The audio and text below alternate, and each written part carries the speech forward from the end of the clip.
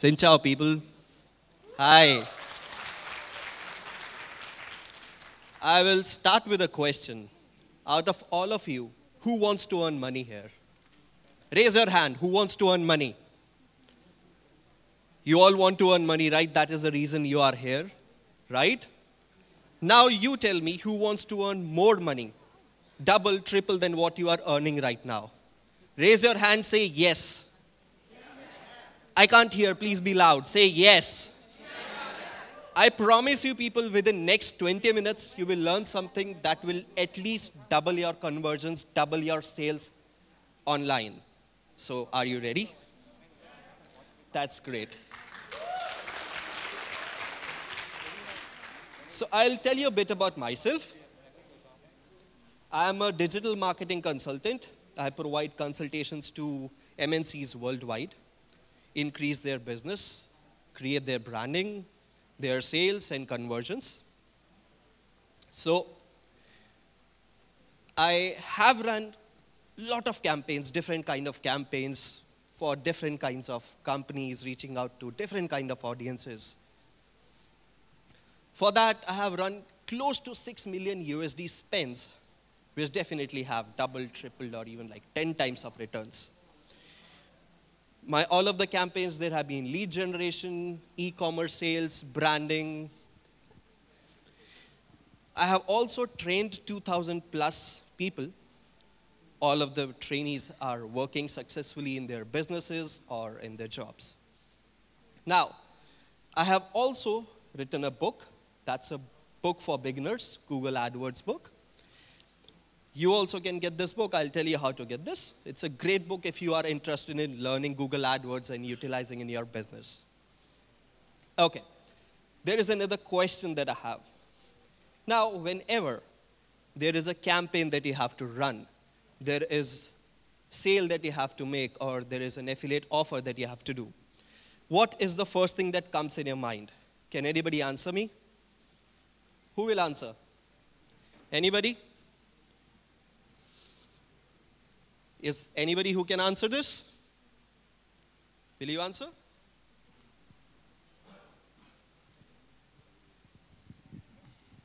What is the first thing that comes in your mind? I want to know my customer search ad search AdWords. Okay. Usually whenever we have to run a campaign, whenever we think of, okay, this is the ad that we have to run, this is the product that we have to sell, we think about what kind of people we have to reach, what kind of ad we have to run. Do we have to use Facebook? Do we have to use Google? What to use? But we forget one thing, one very basic thing, that everything is controlled by brain, by psychology, right? Whenever we think about buying something, it's our brain that takes the final decision. True? So what we need to understand is psychology is what controls our decision. Psychology is what decides that this person will buy a product or not. It can be controlled, yes, in a positive way and negative way. So we as digital marketers need to understand that we can utilize this, we can understand this and increase our conversions. So are you people with me to know how we can do that? I can't hear you. Great. So I'll give you an example here. Thank you. I'll give you an example here. Now, whenever we have to do something, let's say I am getting fat, I want to go for jogging, right? There's a change that I'm bringing in my life. Or I have to buy a car, that's another change that I'm doing in my life. So anytime I'm changing something in my life, I come across a fear. That is my decision, right? Will I benefit out of it? If I'm buying this car, will this car be beneficial for me? Will it run good? Is this value for money? Or what will people say about this? Am I a fool to buy this overpriced car? Or maybe this car doesn't suit me, right? So there's a change that we are doing. So whatever decisions we take, it's impacted by whatever is there changes, right? So the fear of taking wrong decisions, that is what stops us from doing a lot of things. True? Okay. Similarly, there is a decision that a person has to make, that your audience have to make to purchase your product or not. Now the fear for them is, will they get a good quality product? Is this value for money? Are they making the right decision or wrong decision? How you will be able to overcome that? How you will be able to go ahead of that fear and ensure that the person purchases your product? That's the reason there are some products which are given free. We all love free products, right? Right? We all love free products no matter how costly it is, no matter how less price it is. It's not about money. It's about getting to try that, getting to understand it before you invest your money. That overcomes the fear of change, that you don't have anything to lose. That's why we always have free trials for a lot of products. This overcomes the fear of change. This overcomes the question in their mind that, do they have to lose anything? Will they be taking a wrong decision? No, that's what it works for. Another question for you people. Now, when you people were in school, probably 3rd or 4th standard, what if your teacher came and told you that you have failed a subject? How would you feel? Bad, right? Right? Now, what if the teacher told that not just you, 20 more students have failed? You will still feel bad about you? But that will be a bit better. You will feel a bit better. Am I right? Why does that happen? That's not changing your situation, right? You have still failed in that subject. That's when you understand that you are not alone. There are other people with you. There are other people who are in the same situation. You feel better. That's the reason we always use social proofs. You must have seen social proofs in a lot of ads online. It's clearly telling this ad, see why other 2,500 people are starting their own businesses. Or probably their so-and-so players can't be wrong, play now. That gives an impact to the psychological aspect that you are not alone in this. If so many people have tried, you also can do that, right? So that's an example of how psychology comes into play and how it increases the conversions. Coming on to the next, how we can control that psychology. How we can ensure that this helps us get more conversions. Now, we'll talk a bit geek here. I'll tell how the brain works. Now, the brain is divided into 3 parts. First is reptilian brain, second is limbic brain, and third is neocortex.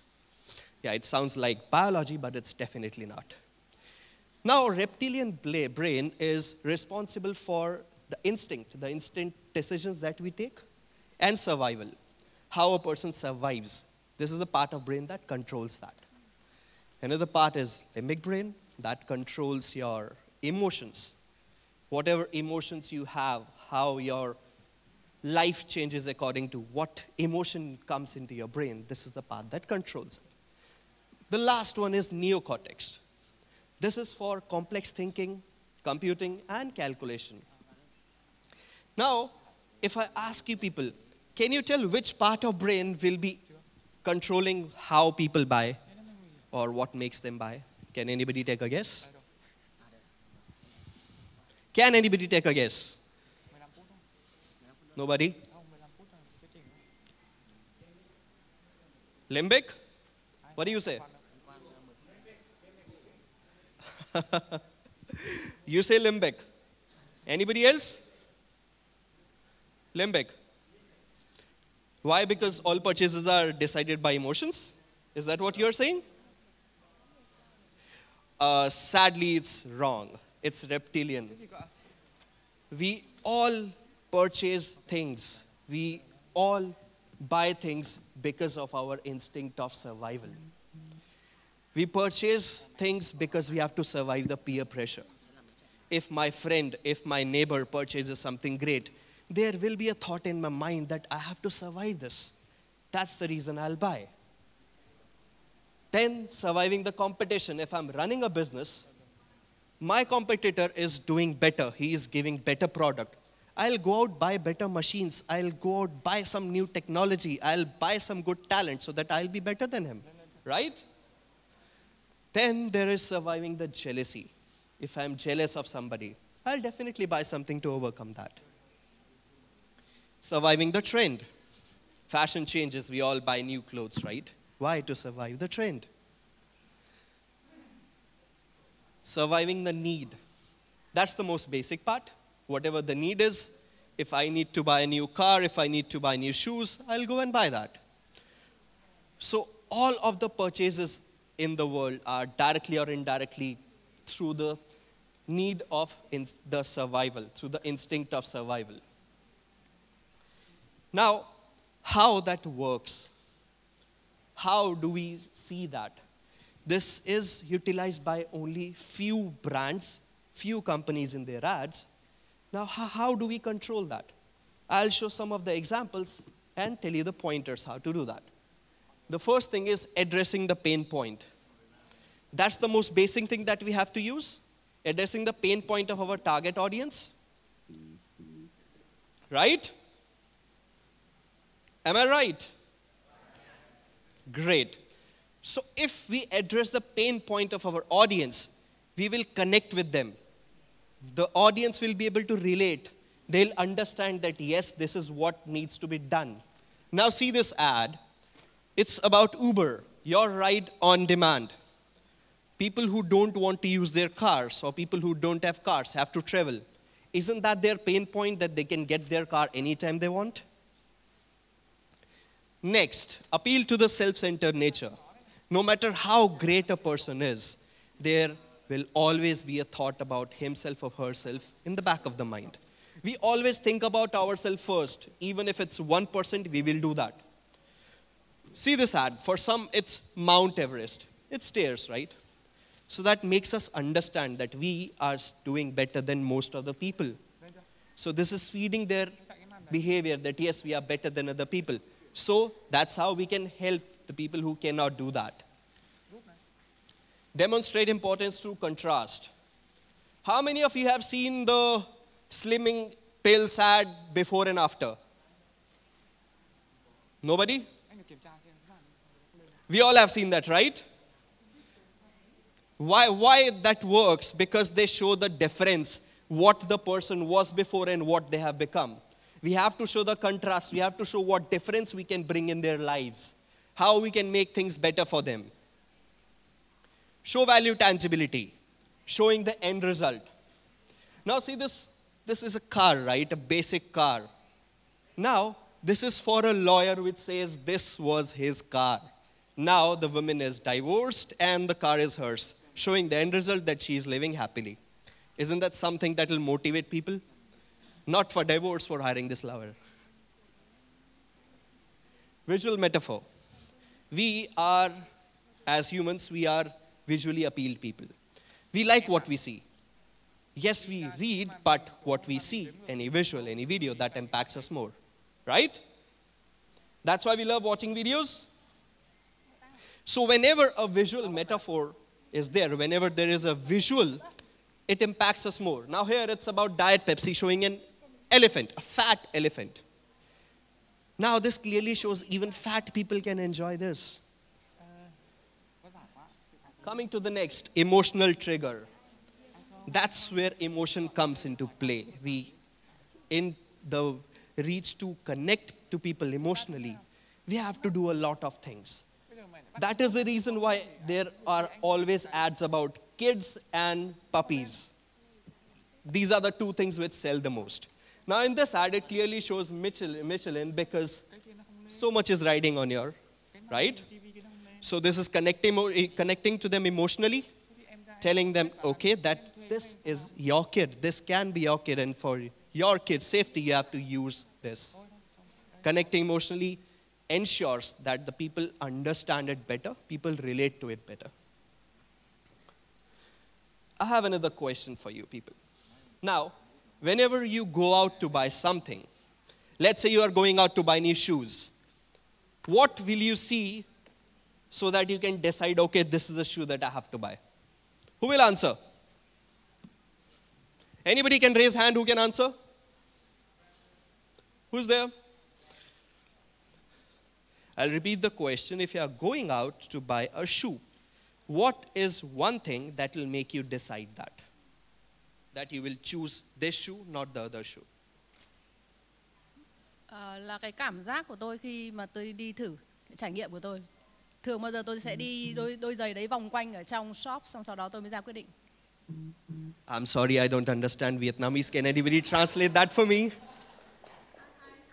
put it on around the shop and then I decide. So what makes you decide? The design, the price, the look? No, my Comfort? experience when I try it. So how you look when you wear that, right?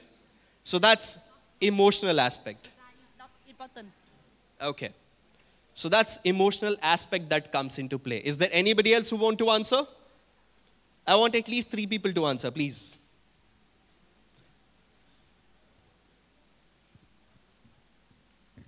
Brand. Brand. How does that impact you? Which brand it is?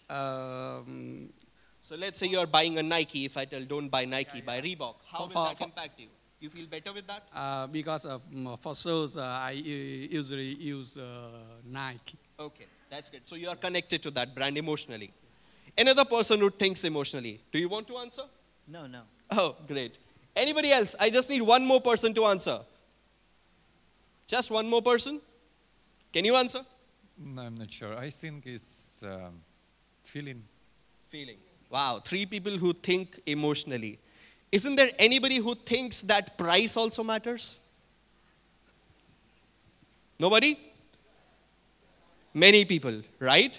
Why does that happen? I mean, some people think emotionally, some people think rationally. How will we tackle that? We as digital marketers, how will we tackle that? We are showing our ads to thousands of people every day. We cannot differentiate that for this set of people, we will tackle emotionally. For this set of people, we will tackle rationally. We have to do both, right?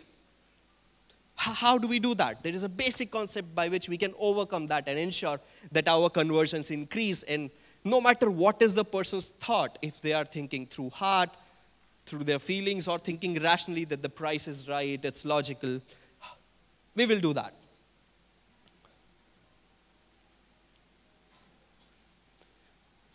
Sound? It's a small video.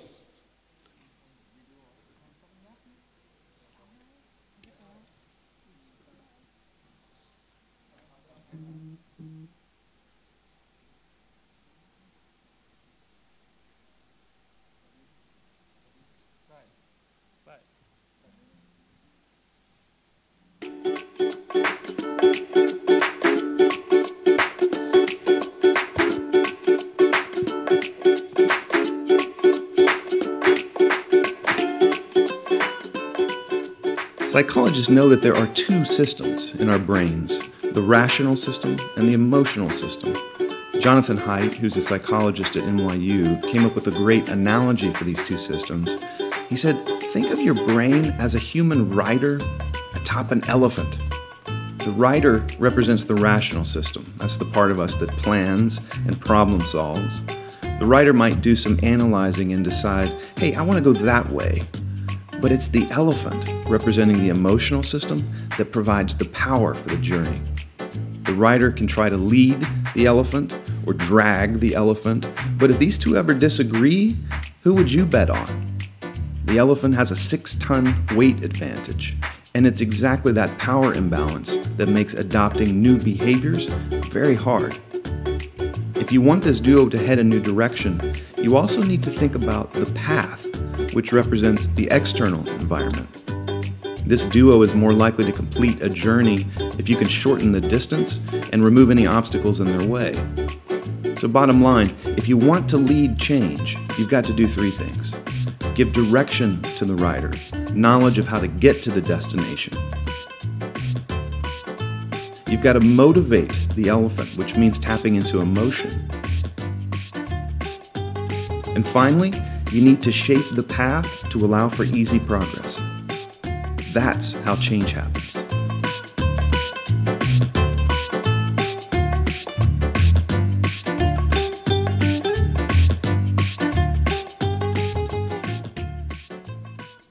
A very simple concept. An elephant, strong, so heavy elephant. It's controlled by its emotions, right? Cannot think like humans, right? It's an animal. So that's the part where emotion comes into play. Then there is a rider which is sitting on the top, thinking he can control the elephant, but he definitely cannot if the elephant goes crazy, right? So how do we utilize this thing in our marketing? There are 3 steps through which we are able to do that. The first step is directing the rider. The rider is the brain, our logical thought. Like the rider sitting on the elephant who has to be cautious all the time, who has to think that the elephant should not hit anybody, the elephant should go in the right direction, the elephant should perform the right task. So his all thought process is about logical thinking, right? So similarly, whatever ads we run, whatever campaign do, we have to put in the logical explanation of things. We have to make people understand that whatever they will decide, whatever change we are telling them to do is logically good for them. Then there is second, motivating the elephant. Like elephant, it's our heart, emotional aspect. Like I asked people about what makes them buy the shoes. People told that I'll see how it will look. So that's another emotional aspect. I'll feel emotionally good. Similarly, that's the elephant who is controlled through emotions. In our ads, in our campaigns, we have to put in emotional aspect as well, because everybody does not think by brain all the time. At times, it's our emotion which controls everything. Then the last thing, shaping the path. What is a path?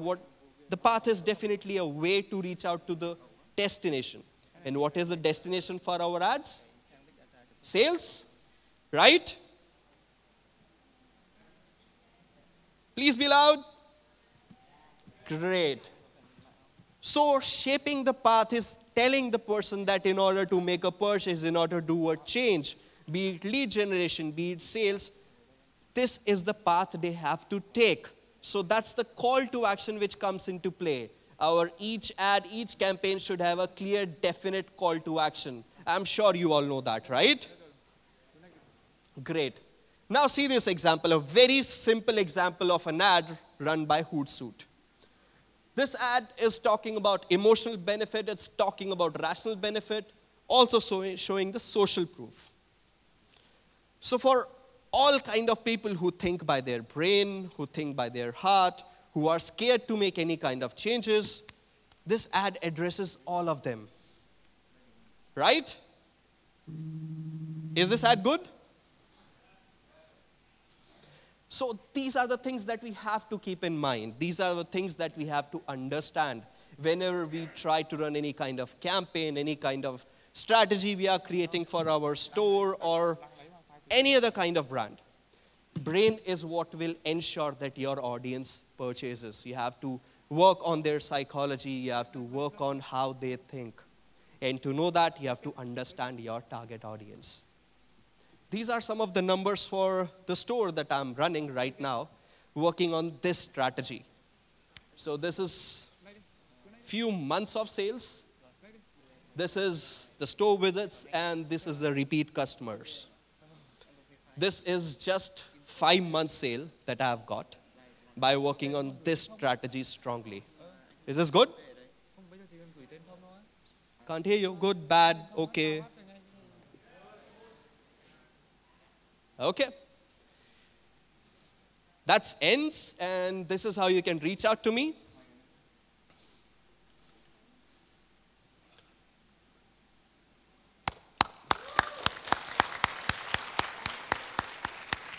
You can also join my Facebook group.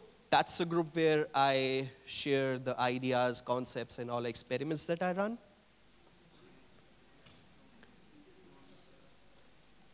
Any questions?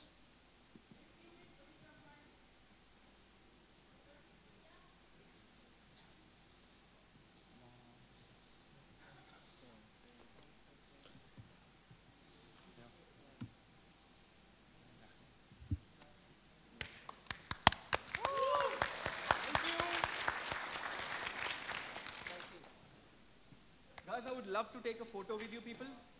So can you please raise your hands? Awesome. Thank you all.